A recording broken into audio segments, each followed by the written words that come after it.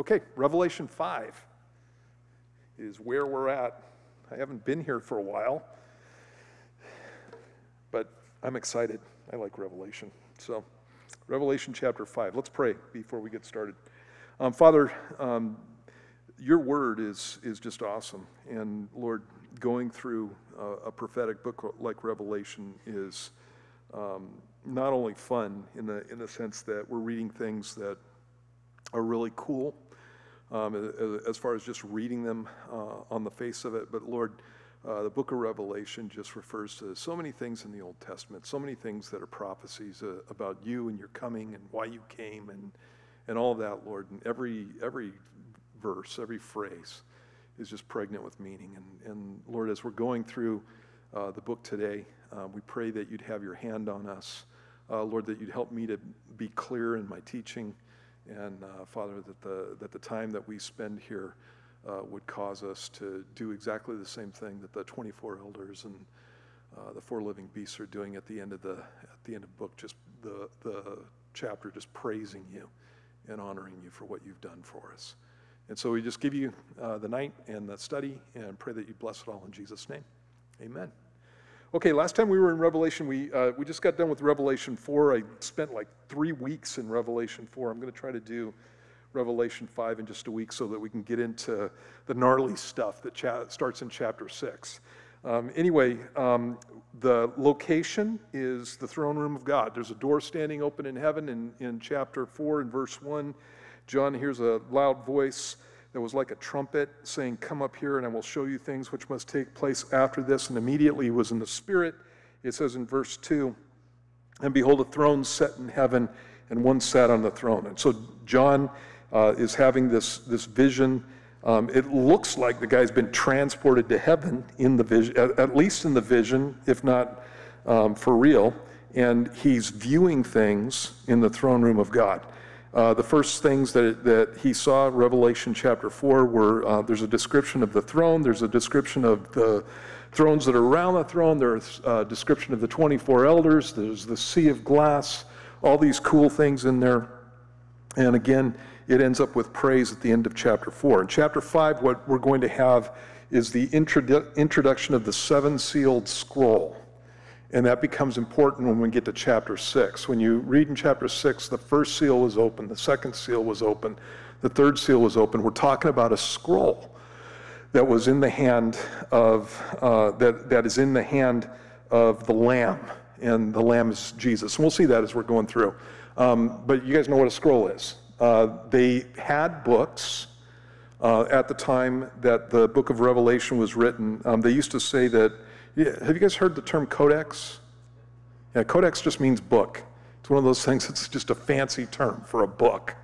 And so when you talk about a codex in ancient manuscripts, you're talking about book form. And so they had codexes, but the vast majority of writings were written in scrolls. And you guys know what a scroll is, right? And so they sometimes wrote on one side of a scroll if they were really rich. If they weren't really rich, they wrote on both sides of scrolls. And they would roll these things up and they would put them in, they had, when they had a library, they were just basically little cubicles that they would put these scrolls in. Or if you're talking about synagogues, a lot of times they have what's called an ark, and they would put the scroll in a protective cover and put it in what's called an ark. And so it's just a cabinet. In any case, that's what we have in this passage. If you have a King James Version, it says book. It's not actually book in Greek, it's scroll. And so it says, "And I saw on the right hand of him who sat on the throne a scroll written inside and on the back, sealed with 7 seals. Then I saw a strong angel proclaiming with a loud voice, 'Who is worthy to open the scroll and to loose its seals?' And no one in heaven or on the earth or under the earth was able to open the scroll or to look at it. So I wept much, because no one was found worthy to open and read the scroll or to look at it. But one of the elders said to me, 'Do not weep.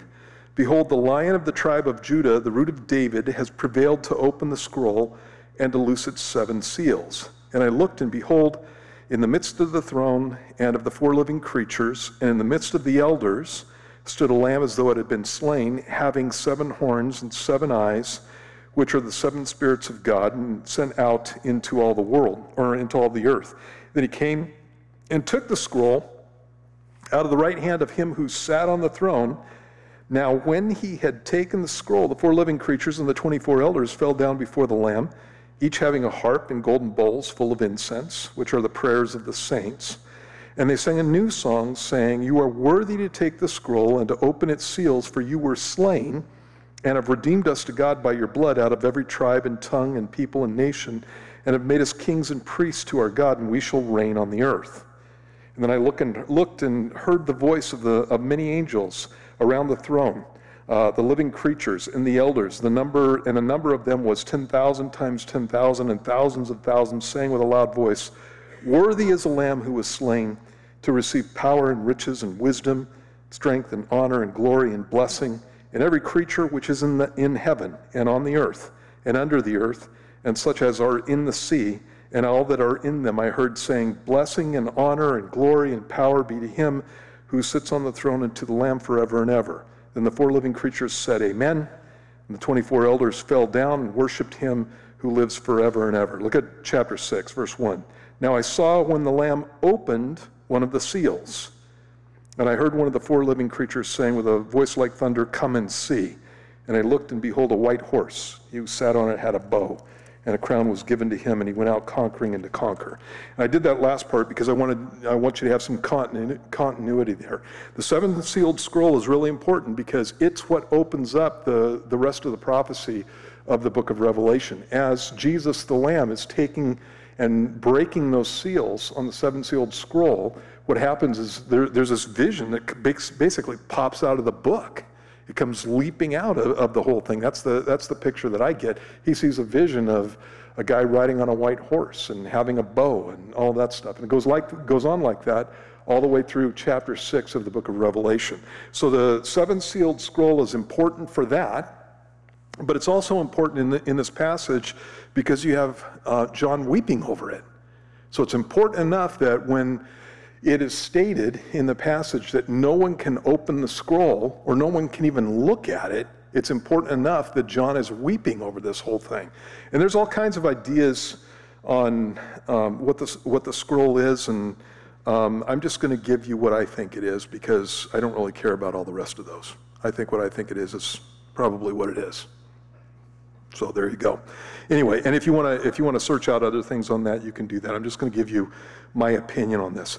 Number one, as we're going through the passage, it talks about the fact that it has 7 seals, and basically the way that would work is actually one of 2 ways. When you know that when you take and roll up a scroll, it's like rolling up toilet paper, whatever. When you roll up I should use paper towels. So when you roll up a scroll, you have an end that would be flapping there, and a lot of times what they would do is take and put seals on that. A seal, we're not used to this. A seal is basically wax. And so back in the days before they had the sticky stuff on envelopes, they would take a candle, drip wax on an envelope, and then they'd take usually a signet ring or something like that, and they'd put a little stamp in it, and that was a seal. You sealed an envelope that way. Well, they did the same thing with scrolls. And so in this case, one way that they might seal it is they take and drip 7 places where there would be wax on it. And so there would be 7 seals on that outside flap of the scroll. So it may be talking about that. Or another way that they sealed scrolls is basically when you were reading a scroll, you're unrolling it as you're reading it. And so kind of like chapter divisions and that kind of thing. You would unroll the scroll, you would break the seal on the outside, you would unroll it until you got to the next seal that was dripped inside the scroll. And when you got to the next one, you would break that seal and then open the scroll up more and read more. So it's one of those 2 ways that you're speaking about. Important documents were always sealed. And so Caesar Augustus, Caesar Vespasian's wills were sealed with 7 seals. And again, this one is important enough that when the scroll is found not to be able to be looked upon, John weeps about the whole thing. It's important enough that the 24 elders end up in praise when it's found that the Lamb of God can open the scroll. It's important enough that literally all of heaven and all of earth and everything that's under the sea at the end of the chapter are erupting in praise. And the praise goes to the worthiness of the Lamb to open the seal, or to open the scroll. And so you got this scroll, everybody's, John's all wigged out because nobody can open it, and when the Lamb can open it, everybody's praising the Lamb because he's worthy to open it. And so there's some kind of worth that's attached to the one who can open the scroll. And the reason I'm telling you this stuff is not just because it's in the text, it kind of helps you to identify what's being spoken about when you're talking about this scroll. And when you look at the praise that's given to Jesus because of his ability to open the scroll, it says, verse 9, they sang a new song saying, you are worthy to take the scroll, to open its seals, number one, because you were slain. So your worthiness to open the scroll comes from being the one who died, okay? The second thing that they say is that you've redeemed us to God by your blood. So he's worthy to open the scroll because he died and because he redeemed us. He paid for us. That's what redeemed means. It means you paid for us. And then it says, you redeemed us to God, verse 9 again, out of every tribe and tongue and people and nation. And in verse 10 it says, and have made us kings and priests. So we're made kings and priests. And I know that there's a translational thing. How many of you have an NIV in there, in this passage? You'll notice the word men in there. You have redeemed men. That's not in the Greek. There's a question as to whether it's us or them in this passage. And I'm not going to get into the whole textual thing with you. You just need to know that there are differences of opinion on what the right reading is there. And I believe that the reading behind the King James Version is ancient, and it's actually more ancient than some of the more modern versions. And so I go with what it says in this passage. You made us kings and priests. And so this dying of the Lamb and this redeeming has made us kings and priests. And then the other thing that you have in the passage as we're going through and looking at this is that there was only one who was able to open the scroll. And when you look at the statement, for example, in verse 3, no one in heaven. Who's in heaven? You're talking about David. You're talking about Isaiah. You're talking about Elijah. You're talking about John the Baptist. You're talking about, there's all these people who are in heaven. You're talking about God the Father. You're talking about the Holy Spirit. You're talking about a lot of people people in heaven. All the angels are in heaven, and no one in heaven is found worthy to open the scroll and to loose its seals. It says no one on the earth. Lots of people on the earth. Lots of people who are good. Lots of people who are honorable. Lots of people who are kind. No one on the earth is found worthy to open the scroll. No one under the earth. It's the idea of no one who's in heaven, no one who's on the earth right now, no one who's ever died is able to open the scroll except for one, and the one is Jesus. And we already read the qualifications. Because he was slain and because he's the Redeemer is what you have in the passage. So when you're talking about the one who is able to open the scroll, he's called the Redeemer. He's someone who's a sacrifice to God. You see that down in verse 6. It says, I looked, and behold, in the midst of the throne and of the four living creatures, and in the midst of the elders stood a lamb as though it had been slain. And that's talking about a sacrifice. When you slayed a lamb, what you were doing in biblical speak is you were sacrificing the lamb. And again, obviously, all of this stuff points to Jesus and points to Jesus's sacrifice for us. And then again, at the very end of the chapter, what you have is all the creatures in creation. Look at verse 13. And every creature which is in heaven and on earth and under the earth, and such as are in the sea, and all that are in them, I heard saying, blessing and honor and glory and power be to him who sits on the throne and to the Lamb forever and ever. So all of creation is erupting into praise because of the worthiness of the Lamb to open this scroll. And so that kind of identifies what the scroll is all about. It has to do with redemption. And I think that it's what's called the scroll of redemption. Now, you have these laws in the Old Testament, and I've covered these things a number of different times, and I'm going to cover it again. I know that some of you have been around for a while and you've heard this, but there are people here who have never heard this, and it really is important. There are whole sections in the Old Testament law, that talk about the laws of redemption. And one of the things that you have when you get to the New Testament is the fact that the redemption that we have in Jesus is based on that stuff. God set up rules for being made right with him. And again, the word redemption means to be bought, to be literally bought out of slavery, to be bought out of hock too. And so when you were going to be redeemed, there were conditions that had to be met for your redemption, and the conditions would be written on a scroll. It's a pretty interesting thing. And this is what I mean by that. In the Old Testament, in Old Testament times, God had a way to take care of poor people. And so the general way to take care of poor people was that when you went out and you harvested your crops, you made sure that, like if you're doing wheat or if you're doing barley or something like that, you wouldn't harvest the corners of your fields. And the reason that you didn't do that is so poor people could come in and they could harvest the corners of the fields. You didn't harvest all of your fields and then take part of it and take it down to the food bank.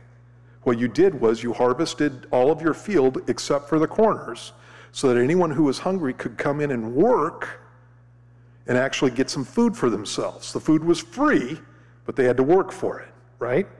And then you had the same thing with orchards. And so they would have olive orchards, and the Middle East is like Southern California, and so they would have citrus orchards and that kind of thing. There were all kinds of trees that you could eat from, and you were only allowed, according to the Old Testament law, to go through the fields once, or go through the orchard once. And so they'd go through the orchard, and they'd pick everything that was ripe, and everything that wasn't ripe they left on the tree. And the reason that they did that was so that poor people, there would be fruit left on the trees, poor people could come through, and once again, they didn't pick everything off the trees and take it down to the food bank. They left it on the trees, and anybody who was poor could come in and grab the fruit off the trees, and they could eat from that fruit. And so that was kind of the welfare system. And so you could make sure you always ate in Israel. There was nobody who went hungry in Israel if they would get up and go out into the fields. The other thing that would happen is when they went into the land of Israel, the land was divvied up for each one of the families of all of the Israelis who went in after the Exodus. Okay, and so they go in, Joshua's going in, they go into the land of Canaan, and what they do is they draw lots on the land of Canaan. And so they divvied up into certain portions, and so a portion went to each one of the tribes. And so you had a portion that was for Reuben. You had a portion that was for Manasseh. You had a portion that was for Judah, and that's the kingdom of Judah when you read about it in the Old Testament. A portion that was for Benjamin, and so on. For all, actually, 12 of the tribes, and I don't want to get into that. When they're divvying up land, there are 13 tribes. When they're talking about the nation of Israel, there are 12 tribes. The reason there are 13 when they're divvying up land is because Levi didn't get any land to themselves.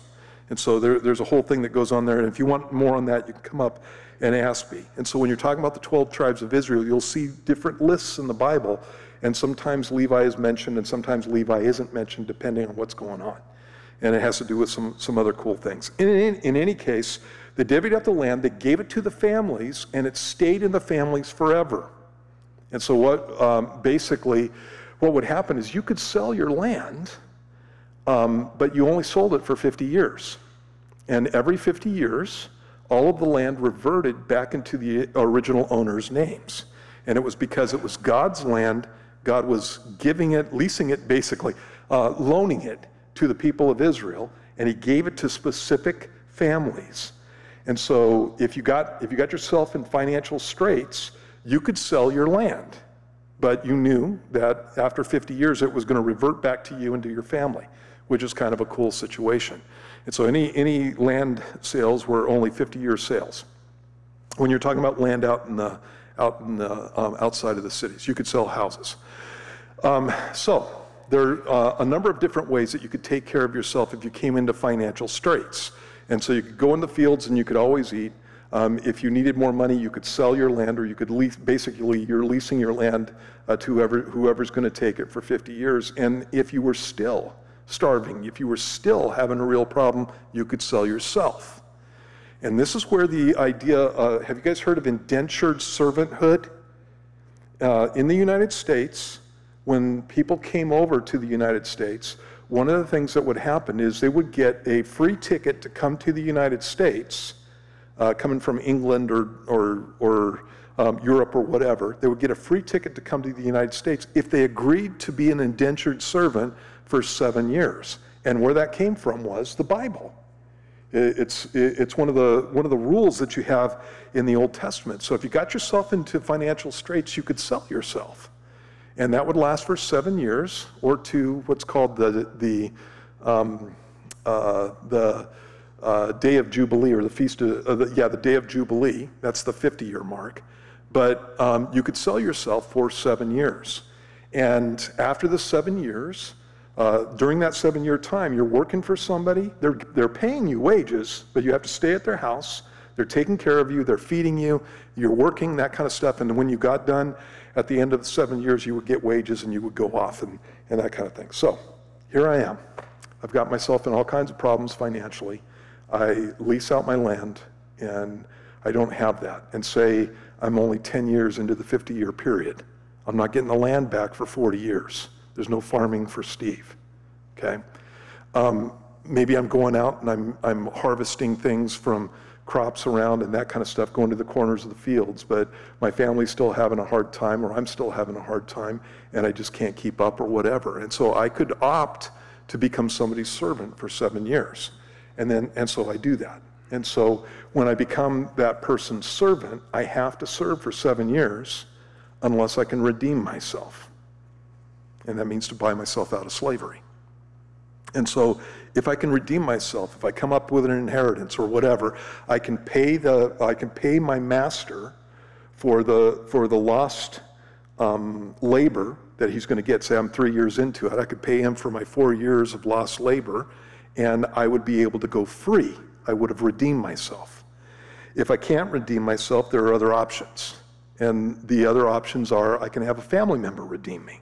So I can go to my brother and go, you know what, Chris, I got myself in all kinds of problems here. Chris is my actual brother's name.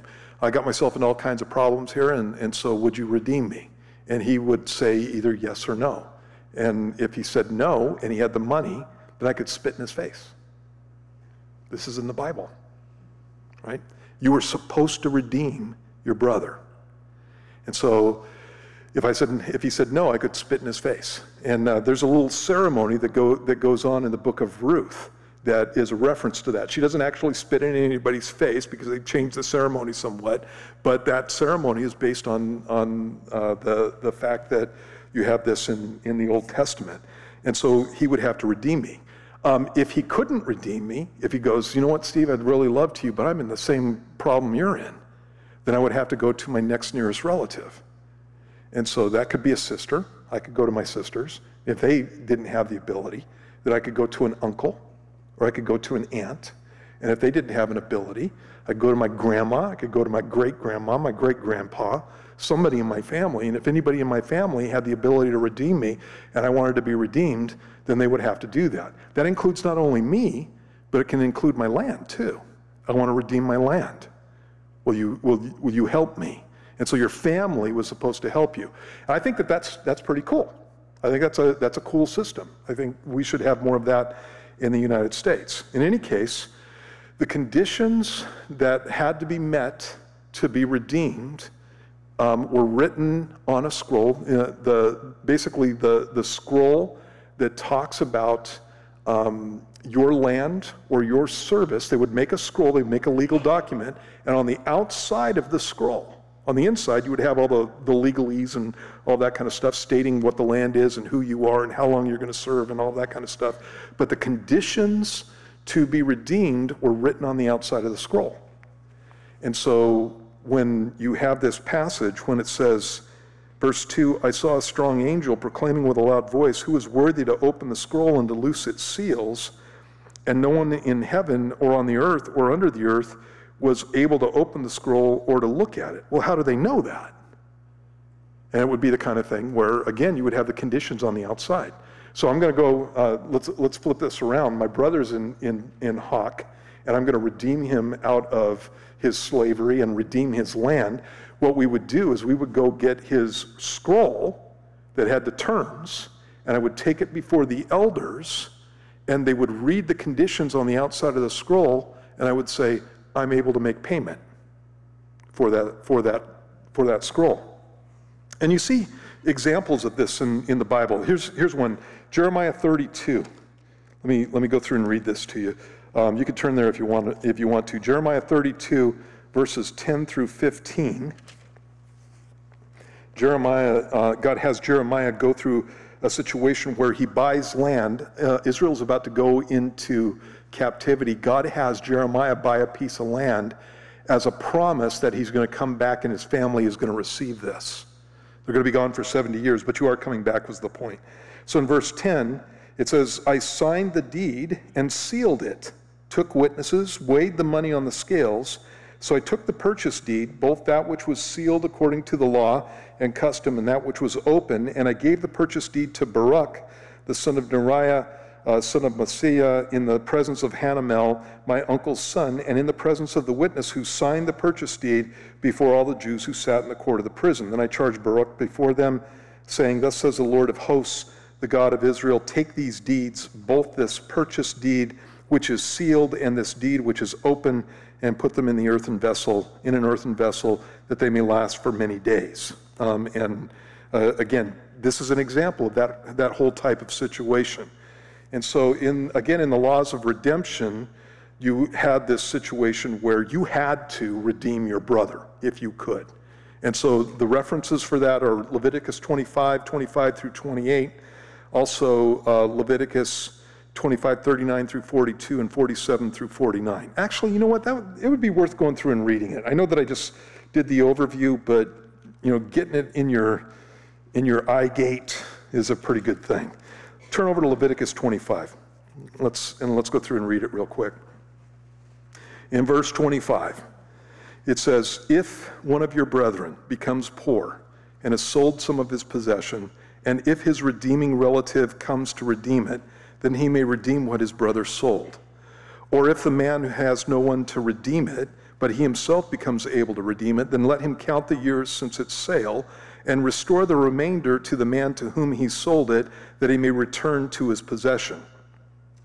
In verse 28, but if he's not able to have it restored to himself, then what was sold shall remain in the hand of him who bought it until the year of Jubilee, and in the Jubilee it shall be released. That's the 50th year, and he shall return to his possession. And so whether you're talking about possession of land or whether you're talking about possession of people, we're gonna see this a little bit later on. If you were going to redeem it, what was left in the lease period, you paid for to redeem it, okay? And when you look down at verse 39, if one of your brethren who dwells by you becomes poor and sells himself to you, you shall not compel him to serve as a slave. As a hired servant and a sojourner, he shall be with you and shall serve you until the year of Jubilee. And then he shall depart from you, he and his children with him, and shall return to his own family. He shall return to the possession of his fathers. For they are my servants, whom I brought out of the land of Egypt. They shall not be sold as slaves. And then if you look down at verse 47, now if a sojourner or a stranger close to you becomes rich, and one of your brethren who dwells by him becomes poor and sells himself to the stranger or sojourner close to you or to a member of the stranger's family, after he is sold, he may be redeemed again. One of his brothers may redeem him, or his uncle's son may redeem him, or anyone who is near of kin to him and his family may redeem him, or if he's able, he may redeem himself. And then it goes on and gives specifics on how that redemption is supposed to go. So again, description of the property and how it was lost was on the inside of the scroll. If the conditions were not met, the property would remain in the hands of the landlord. And in the passage we're in Revelation chapter 5, it talks about redemption over and over again. And a Jew picking up the book of Revelation, understanding this stuff out of the book of Leviticus, would go, that's a redemption scroll. That's a redemption scroll. And that's really interesting. Because what did Jesus redeem? In the passage in Revelation chapter 5, at the very beginning of the passage, it says, again in verse 1, I saw on the right hand of him who sat on the throne, that's the Father, a scroll written inside and on the back, sealed with 7 seals. Then I saw a strong angel proclaiming with a loud voice, who was worthy to open the scroll and to loose its seals. Long time ago, I was teaching through Revelation, and my wife came up to me after I was done with the study, because I didn't say much about the strong angel, and I mean, it flat out says it's a strong angel, and who would that be? And I don't know for sure who it would be, but the Bible talks about the fact that, actually we talked about that this morning. The Bible says that the God of this world, the God of this age, has blinded the minds of those who don't believe. The Bible teaches that Satan has control over what's going on the earth. We're going to talk about this a little bit later, but when Jesus was tempted, one of the things that Satan said to him was, if you'll bow down to me, I will give you all the kingdoms of the earth. They'll be yours, because they're mine to give to whom I will. And Jesus didn't say, no, they're not. The earth is the Lord's and all the fullness thereof. He didn't say that. What he said was, I'm not bowing down. Get behind me. That whole thing. And so I wonder if the strong angel, actually my wife said this, I wonder if the strong angel isn't Satan. That would be an interesting tableau right there. Satan stands up and he points to the scroll and he goes, who's worthy to open the scroll? In other words, it's mine and you can't have it. Nobody's worthy to open the scroll. And so I think that this scene surrounding the scroll points to the fact that what we're talking about is the redemption scroll of the earth. No one found worthy to open it, to even look at it. And John weeps over this whole thing because he knows the import. In the book of Leviticus, what would happen is if you couldn't redeem, if you couldn't pay the price of redemption, what had been sold into slavery or sold into hock had to stay with that master until the year of Jubilee. I don't know that there's a year of Jubilee for the earth, besides the fact that Jesus redeems us. And so if there was no Redeemer, then this whole thing would be continuing as it is until the end of time, basically. So John weeps, and what happens is one of the elders comes up and begins comforting him. Verse 4, so I wept much because no one was found worthy to open the scroll, open and read the scroll, or to look at it. But one of the elders said to me, do not weep, behold the Lion of the tribe of Judah. Who's that? Yeah, it's Jesus. He's called the Lion of the tribe of Judah. He comes from Judah. The symbol for Judah was a lion, and it all points forward to Christ, the Lion of the tribe of Judah, the root of David. There are prophecies in the Old Testament that talk about the fact that Jesus comes out of the lineage of David. In fact, in the book of Isaiah, it talks about a branch that comes off the root of Jesse. And it's talking about the coming of Jesus. And so the root of David has prevailed to open the scroll and to loose its 7 seals. And then look at the next verse. It says, verse 6, and I looked, and behold, in the midst of the throne. That's interesting. Because you remember what the throne looks like? What you have is you have a throne, and there's one who's sitting on the throne, but in chapter 4, nothing but light. All you see is light. And the light has a couple of different colors. One is bright white, and the other one is like a sardius stone in appearance, which is red. There's a rainbow around the throne, but there's red and white light that's coming off the throne, and out of the midst of that throne comes the Lamb. That's pretty wild. So you got this light, and there's someone sitting on the throne because he's got the scroll in his hand. but you can't see him, right? And when the Lamb is revealed, he comes out of the midst of that throne. That's kind of wild, right? That's how I picture that whole progression in my head. And one of the things that you have in the Bible is the fact that when you're talking about God, you're not just talking about, well, we don't have three gods, God the Father and God the Son and God the Holy Spirit. We have one God in three persons. And Jesus said that I and the Father are one. And he was using an absolute unity when he was talking about that. We are one. At one point, one of the disciples said, just show us the Father and that'll suffice us. Just show us the Father. You know, it's like sometimes when the disciples said things, they were just so dumb. You know, Lord, just show us the Father and we'll be good with that. And Jesus goes, how long have I been with you, Philip? And he names the dude. How long have I been with you, Philip, and you don't know me? He who has seen me has seen the Father who sent me. And so Jesus and the Father are one in all kinds of ways. And this is one of those places in the Bible where you see it kind of pictured.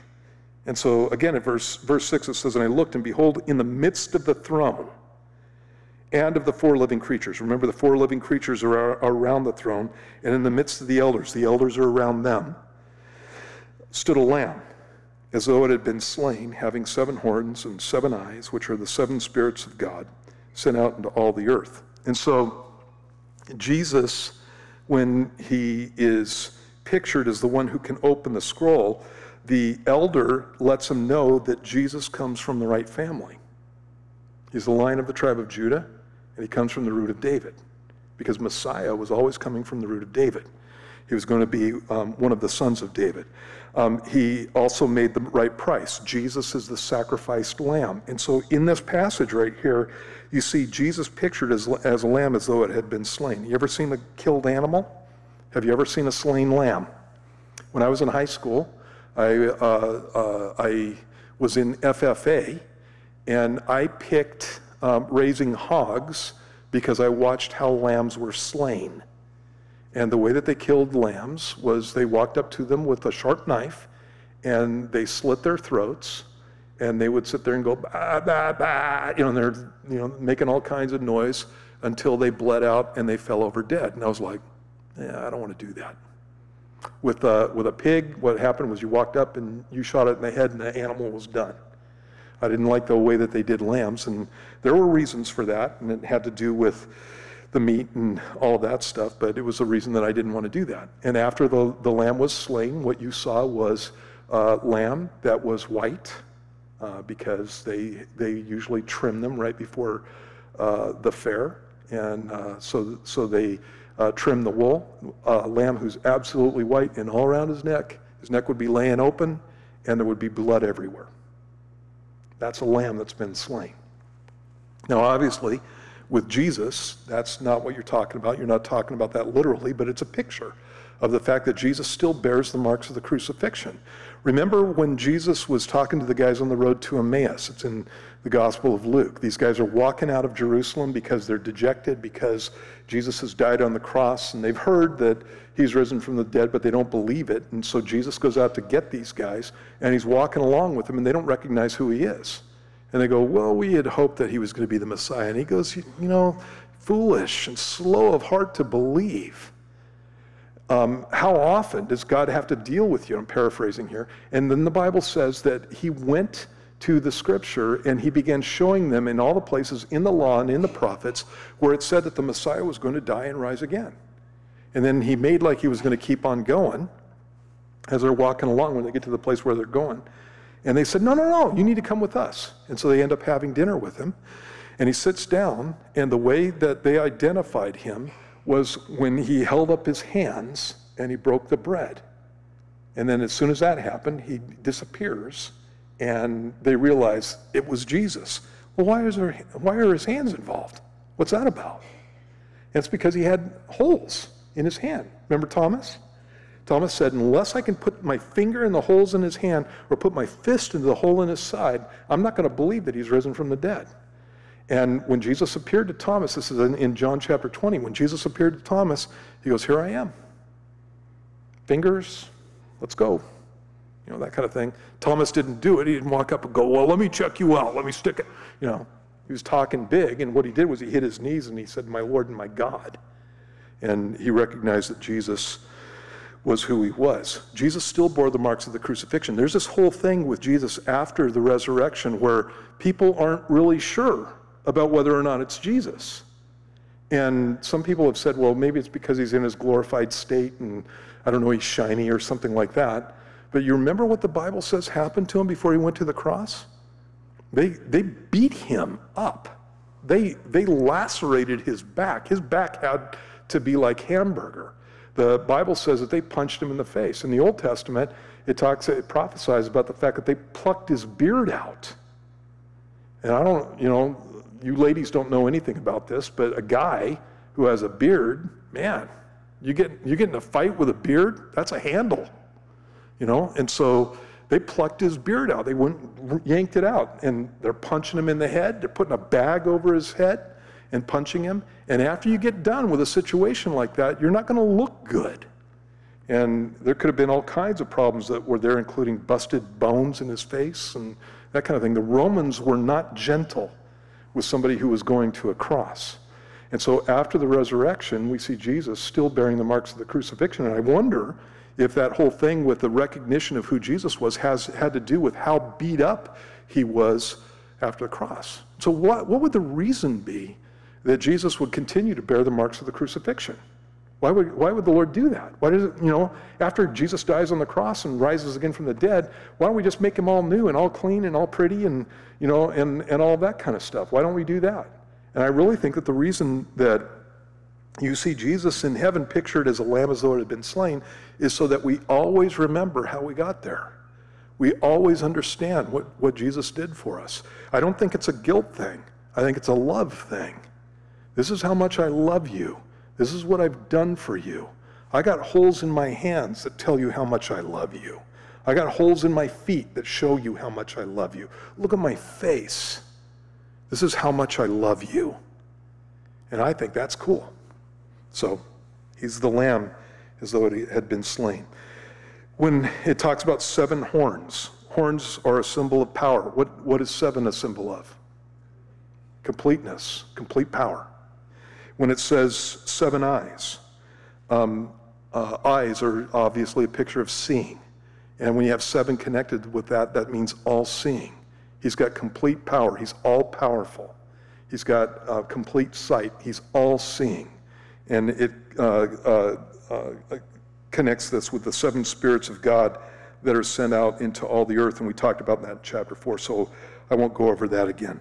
So I think it's the redemption scroll. I think it's the title deed to the earth and mankind. I think that the reason that God put the laws of redemption in the book of Leviticus is because there was a bigger redemption coming that didn't just include poor people in the land of Israel. It was a bigger redemption that had to do with you and with me and with all of the creation. When you go in the Bible, in the Old Testament, earth was given to whom? You guys know?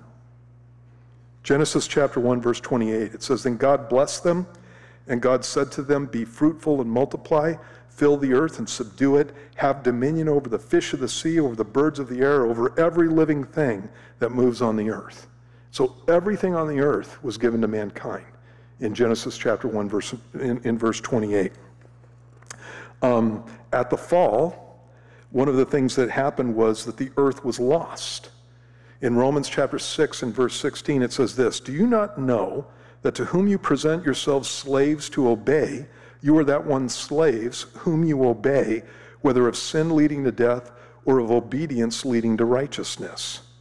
I've already referenced this verse. 2 Corinthians 4:4 says that Satan is the god of this world, whose minds, the god of this age. The word for age there is also a word that can be translated world. It's the age, it's the world, it's that whole thing. It's a Greek term that includes both of those things. Whose minds the God of this age is blinded, who do not believe, lest the light of the gospel of the glory of Christ, who is the image of God, should shine on them. The Bible teaches in Luke 4:6-7 that Satan was given control over the kingdoms of the earth. And I already referenced that. And so that's the passage. Jesus is standing before Satan. Satan knows why Jesus has come. The reason that Jesus has come is because he's come to gain back that which was lost in the fall. And what was lost in the fall was all the kingdoms of the earth. Every person on this planet was lost in the fall. And so Jesus comes to gain that back, and Satan goes, I'll give you a shortcut. You don't have to go to the cross. You don't have to die. You don't have to pay the price. I know what the price is, Jesus. You don't have to pay all that. If you'll just bow down, just this once, if you'll bow down and worship me, I'll give it all to you. We'll call it done. And it's the ultimate act of arrogance. It's the ultimate act of spitefulness. Satan, for one moment, wanted to actually have God bowing before him. Remember that the reason that Satan fell was because he wanted to replace God. And when Jesus comes down to the earth, what you've got is God in human form. God has made himself accessible, not only to us, but to Satan himself. And he says, if you'll just bow down, just do it, bow down, I'll give it all to you. And we can stop right here. And again, Jesus wouldn't. You're only to serve and worship the Lord your God, is what Jesus said, quoting from the Old Testament. And so you have this whole situation with the slavery of mankind. When Adam and Eve, the Bible talks about this in Romans chapter 5. When one man sinned, he took all men and he brought them down with him. And Adam is our federal head. So when Adam sins, what he does is he makes himself available to Satan. He makes himself, what they had a choice of was, am I going to obey God or am I going to obey Satan? And as it says in Romans chapter 6, you become one's slaves whom you obey, whether of sin leading to death or of righteousness leading to eternal life. And so what they did was they chose obeying Satan in that passage. At that point, they become slaves of Satan. If you're a slave, you lose everything, including the world. And that's what happened at the fall. That's how intense this whole thing is. And when you're talking about the creation that was given over, one of the things that the Bible teaches is that when the creation was given over, corruption entered into the creation. And when you look at corruption, it's the idea of decay. When you look at the decay, we're used to that all around us. And so second law of thermodynamics, everything breaks up, everything breaks down, that kind of thing. There has to be some aspect of that, going on, or otherwise you couldn't walk on anything. You'd just be slipping around. But in any case, the whole idea of decay, things falling apart, is something that's universal. It's not just something that happens on the earth. It's something that happens on Mars. It's something that happens on the sun. It's something that happens on the moon. It happens on every star that we see out in the universe. It happens everywhere that we look in the galaxy. And so when you're talking about the fall, it's not just the fall of Earth. As far as decay goes, it's the fall of everything. And when you're in Romans chapter 8, it talks about the whole creation is groaning and in travail up until now, waiting for the redemption of the sons of God. In other words, when we get redeemed, when we finally get to stand before God, what's going to happen is everything is going to be made right. The whole universe is going to be made right. That's the implications of these things. Adam and Eve had no idea what the implications were, in the sense that what they were losing and what was going to happen with this, because they're new. They're brand new. They don't know everything that's going on, and they obviously did not understand the pain and the suffering and all the garbage that was going to go on for decades, for eons, after they fell to this whole thing. But the fall happened, and we're in the midst of that whole thing. There was a price that God said was going to be paid if they did not do what he said about the fruit of the tree of the knowledge of good and evil. It's not the tree of knowledge. It's the tree of the knowledge of good and evil. Everybody makes mistakes on that. And a lot of times what guys will do is when they do the whole story of Adam and Eve, they'll say, well, God didn't want them to go to the tree of knowledge. Nonsense. It's not the tree of knowledge. Actually, what God had said to Adam was, I want you to tend the garden, and I want you to keep it. And the phrasing that you have there in Hebrew has the idea of, I want you to go and discover its secrets. Adam had an awesome job. Look at what I've made for you, Adam, God says. I want you to take care of it, and I want you to discover all its secrets. God wasn't keeping knowledge from anyone. He was keeping the knowledge of evil from them.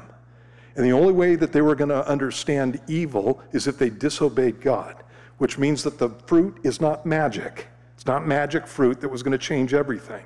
It was the obedience or the disobedience that was going to change everything. The fruit on that tree, the Bible never says it was an apple. That's something that came from the Middle Ages. And so we don't know what the fruit on the tree was. And so it could have been a banana, it could have been an avocado, it could have been something like that. The Jews said it was a pomegranate. I believe them. That's a God thing.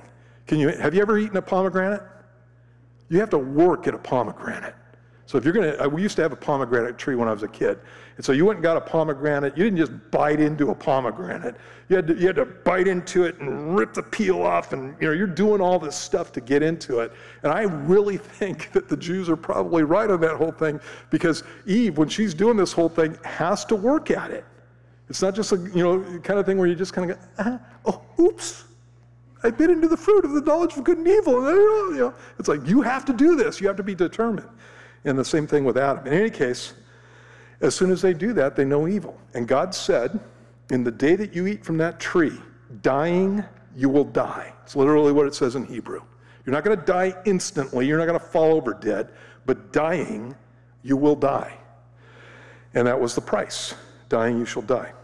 When you look at the qualifications for a redeemer, and this is where this whole thing gets cool. Qualifications for a redeemer was that it had to be a close relative. Had to be a man, had to be somebody who was not in slavery, someone who could pay the price, and someone who was willing. And in this passage, when you look at verse 3, it says, no one in heaven or on earth or under the earth was able to meet the qualifications. They couldn't pay the price, or they weren't part of the redemptive family. And again, this is how this whole thing works. It's the idea of, if I'm going to be redeemed, I have to go to my brother. He's my closest relative. If he can't do it, then I go to the next closest relative.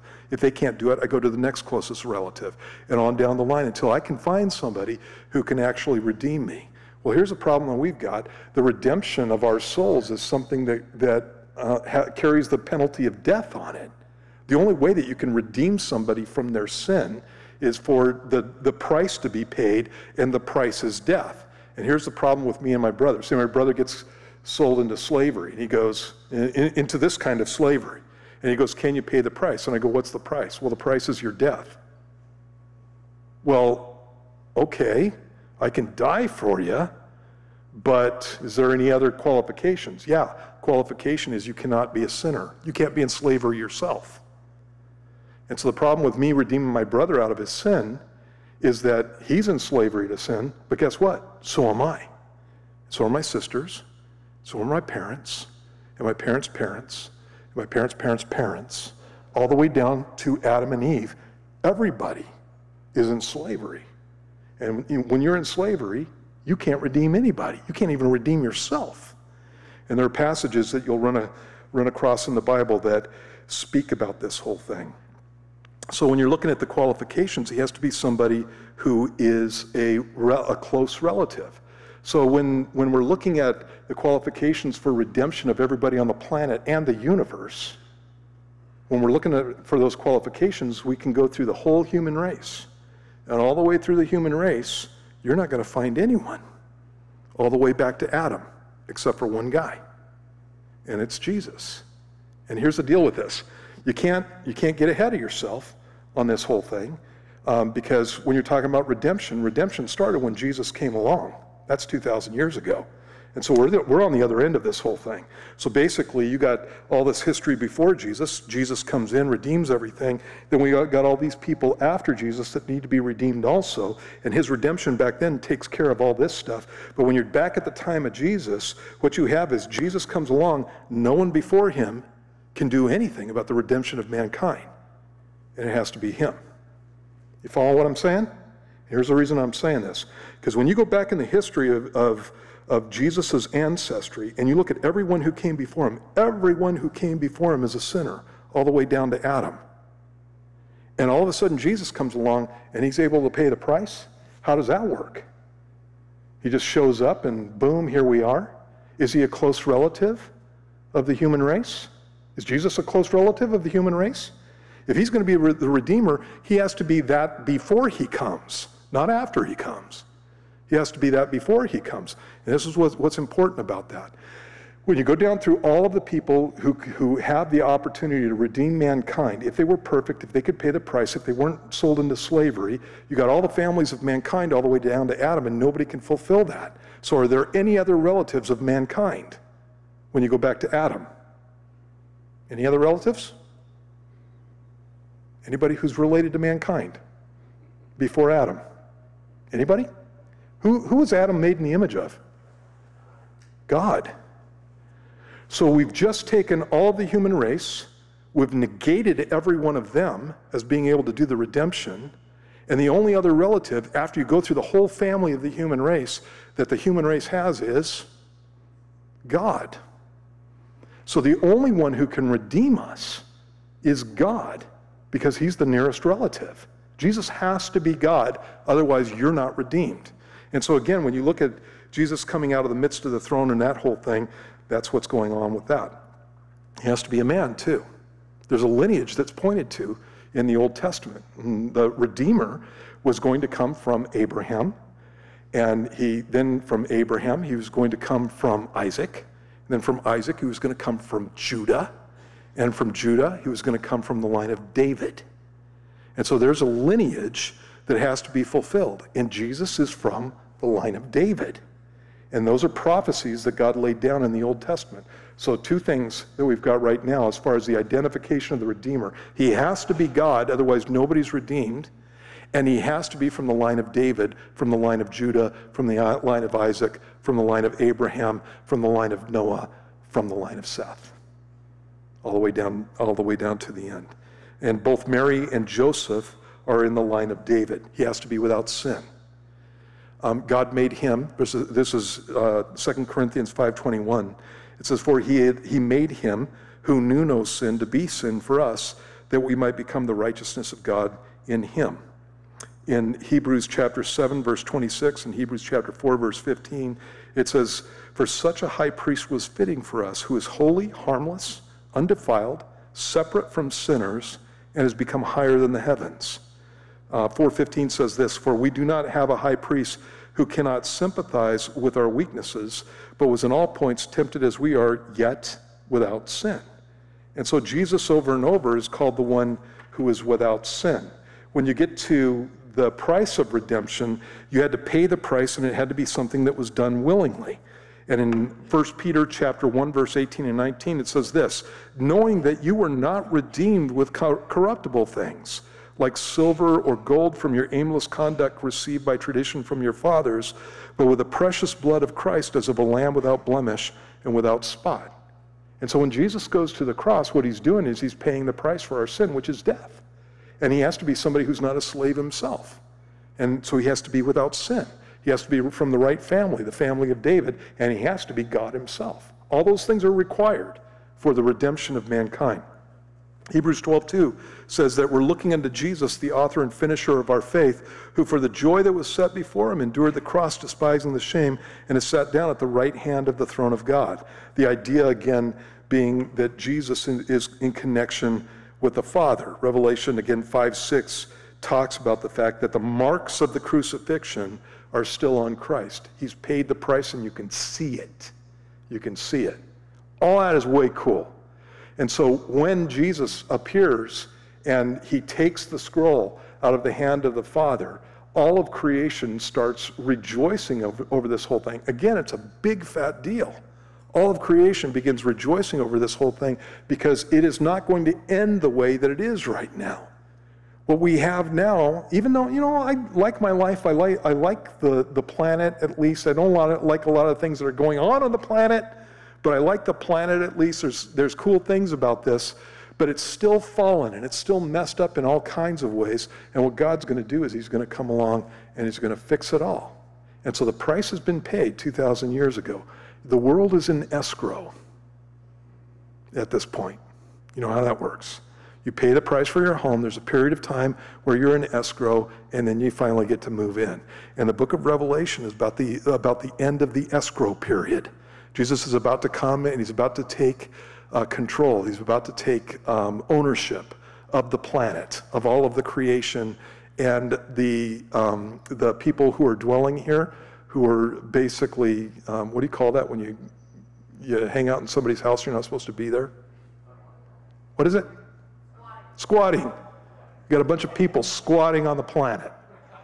And Jesus is going to come in and he's going to kick out the squatters, and in we come. So let's read the rest of this and we'll end it up. It says, now when he had taken the scroll, verse 8, the 4 living creatures and the 24 elders fell down before the Lamb, each having a harp and golden bowls full of incense, which are the prayers of the saints. They sang a new song, saying, you're worthy to take the scroll and to open its seals, for you were slain, and you've redeemed us to God by your blood, out of every tribe and tongue and people and nation. That identifies who the 24 elders are, and have made us kings and priests to our God, and we shall reign on the earth. And that's what's going to happen with you and with me. We've been redeemed out of every tribe and people and tongue and nation, and Jesus is going to make us kings and priests, and we're going to reign with him on the earth, just like it says in this passage. Then I looked, and not only are the 24 elders representing the church praising God, it says I looked and I heard the voice of many angels around the throne, the living creatures and the elders, and the number of them was 10,000 times 10,000 and thousands of thousands. Millions is what's being spoken about there, saying with a loud voice, worthy is the Lamb who was slain to receive power and riches and wisdom and strength and honor and glory and blessing. So everyone in heaven is rejoicing. The angels have been watching us for a very long time. The angels, the Bible says, are looking at the church, and the church is a school for angels. This is out of the book of Ephesians. God's showing the angels his grace through you and through me. Basically, the Jews believe that the reason that Satan fell was because God made Adam out of dirt and then told the angels that you were made to serve this. And so you can see the picture there. Satan going, I'm not serving dirt. I'm not serving something made out of dust. I'm the highest of your creation. I'm not going to do that. I'm going to rule. I'm not going to serve. And that's why Satan fell. According to Jewish tradition. That's really interesting because later on, what we have is the angels are looking at the church, and the Bible says, and also in 1 Peter, that the angels are looking at the church, and they seriously like looking into the things of salvation. They like watching you and seeing what Jesus does with you as he changes you over time from somebody who was just lost and messed up in the world, and he begins forming you into something that is just amazing. And finally, he's going to end up glorifying you and taking you home to be with the Father. And the angels are watching this, and they seriously like looking into these things. So angels have been watching for a long time. I think that when angels watch me, it kind of embarrasses me. People have spoken to me and said, when I get to heaven, I know that there's supposed to be angels watching me. I'm going to have a talk with them. Because I think they fell down on the job a number of times, that kind of thing. And I've never been like that. If angels are watching me all the time, that means they're watching me all the time. They're seeing every stupid thing that I do, every ridiculous thing that I get myself into, every stupid thought, every stupid action. I don't want to have that conversation. I'm not going to stand before an angel and just go, hey, what's up? What was up with you? And the angel turns right back around at me and goes, what are you talking about? What was up with you? Remember when you did this? Remember when you did this? You always did this thing when you were all alone. That was kind of weird. You're a really strange guy. You always got your finger in your nose. You always got your finger in your ear. What are you doing, man? I don't want to have that conversation with an angel. There's way too much stupidity in Steve Whinery to have that kind of thing going on. I think that the school that God's using with angels is God going, look at what I can do with dirt. Look at what I can do with dirt. I think that's pretty cool. Because what he's going to do is take the dirt, he's going to redeem it, he's going to bless it, he's going to make it something new, he's going to bring it to heaven, and he's going to make it the ruler over all creation. That's what the Bible says he's going to do with you. That's what he does with dirt. And the angels sit back and go, whoa, amazing. Here's another thing about angels. They see God all the time. They see him face to face. I don't. You don't. We're serving God. We don't see him. I think that if I was an angel and I was sitting there watching us, there are times when people who are believers are just exhibiting amazing acts of faith, amazing acts of trust without seeing the person that they're exercising faith in or seeing the person that they're trusting in. and we have joy, and we have love for him, and we've never seen him. We're not like the apostles. The apostles at least had seen Jesus. We've never seen him, and we still serve him like that. I think angels are sitting there going, it's right that you're doing that, and you have no idea how worthy he is of your worship and your honor and your praise. You have no idea that he's worthy of that, and yet you're doing it. And you don't even see him, and we do. And I think angels are kind of blown away over that. And so when this finally happens, when this whole redemption thing takes place and Jesus takes a scroll, all the angels erupt into praise, because what they're seeing is the finality of what God began at the very start of the creation. When you're going through Revelation, we lost it all in Genesis, we get it back in Revelation. And we get it back because of Jesus. And then finally, verse 13, it says, "And every creature which is in heaven and on the earth and under the earth, and such as are in the sea, and all that are in them, I heard saying." Okay, this is hope for you who want your dogs to be in heaven, or your horse. Your cat, I don't think it's going to happen. I like cats too. I always pick on cats, but I like them. Actually, the word for creation in this passage is created thing. It's used a number of times. 1 Timothy 4:4, it's used of animals. It says, talking about food, "For every creature of God is good, and nothing is to be refused if it's received with thanksgiving." In James 1:18, it talks about us along with the creation. "Of his own will he brought us forth by the word of truth, that we might be a kind of first fruits of his creatures." And so we are part of that creation. So animals and us are called created things. And then in Revelation 8:9, it talks about sea life. And a third of the living creatures in the sea died, and a third of the ships were destroyed. Revelation 8:9. And so you have this term that's used of animals and sea life. And so when I first went through and read that, I went, okay, everything that's in heaven, everything that's on the earth, everything that's under the earth, and I'm going people who are in heaven, people who are on the earth, people who have died, and everything that's in the sea. And that's where I had a problem, because they are in the sea. It's not like they're just dead.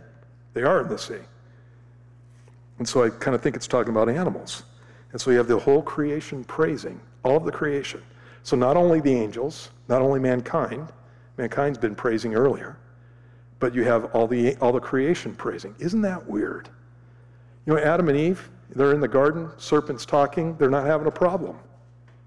Isn't that weird? Why are they not having a problem?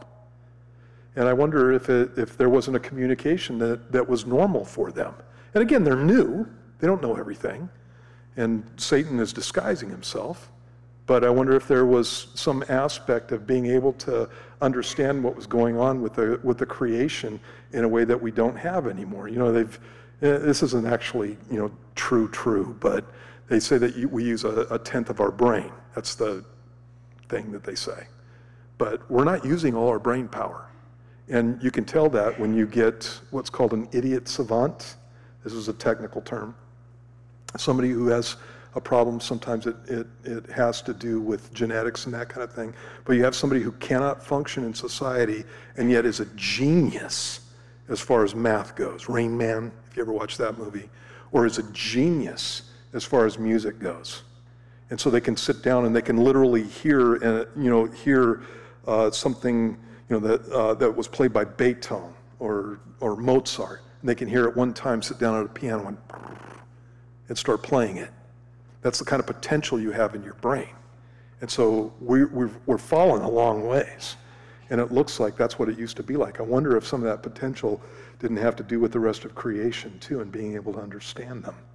And so I don't know that. I don't know that for sure. I know that my dog makes his will known to me routinely by wagging his tail, jumping around in certain areas, he's communicating with me. And I don't know if they can communicate more. But anyway, the Bible talks about the whole creation rising up in praise. There's a passage in Ecclesiastes 3:21, I'm going to end with this, that says, "Who knows the spirit of the sons of men which goes upward, and the spirit of the animal which goes down to the earth?" And when I first read that, I used that to prove to people that dogs don't go to heaven. They just go into the earth. But then later on, I found out that that could be translated another way, and this is how it can be translated. Who knows if the spirit of man rises upwards and if the spirit of the animal goes down into the earth? In other words, we don't know where the spirit of animals go. And we do know that there are animals connected with heaven. We're riding back on horses. So at least my horse is going to make it. And so we're riding back on horses.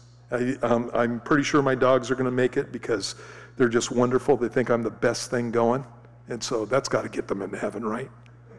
I got a sign on my wall that says, God, make me the kind of man that my dog already thinks I am. It's absolutely true. So anyway, if you're hoping for your dogs being in heaven, or your cats, or your hamster, or your little birds, or whatever, there's your backup in Revelation chapter 5. Let's pray. I know I'm late. Let's get you out of here. Thanks, God, for your word. Thanks, God, for the promise of redemption. Thanks, God, for the fact that you've already paid the price for us. And there's coming a day when we're going to be with you. We're going to see these things done.